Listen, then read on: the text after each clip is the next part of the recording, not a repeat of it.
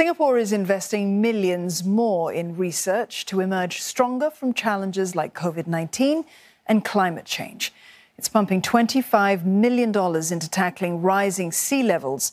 Another $2 million will go into a first-of-its-kind project analysing big data to study the impact of the built environment.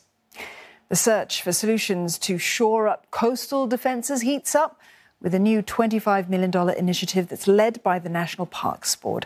It will dive deep into how the phenomenon affects marine life and find ways to protect the coast using engineering and nature-based solutions. The programme will also study what's called blue carbon, which is the carbon that's captured by marine ecosystems to reduce Singapore's carbon footprint. It's part of a new research area on greening the city. The country is also looking to build faster, smarter and safer as the pandemic hits construction timelines. The Housing and Development Board and A-Star will develop a system that uses 5G to deploy drones and robots at construction sites. Using laser scanning technology, they can reproduce a 3D model of the environment to help with visualization. They can also detect and send alerts about lapses in real time. The two agencies will promote industry partnerships to commercialise solutions.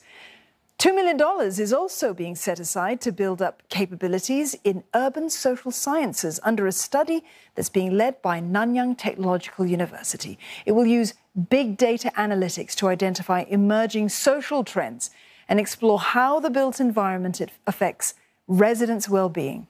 Findings will contribute to city planning strategies. We are investing in R&D to find new ways of making our city more sustainable and resilient. This will also support the growth and transformation of our built environment sector and create attractive jobs for Singaporeans. We want to ride on our current momentum, foster more partnerships with our industry, and create a more vibrant ecosystem.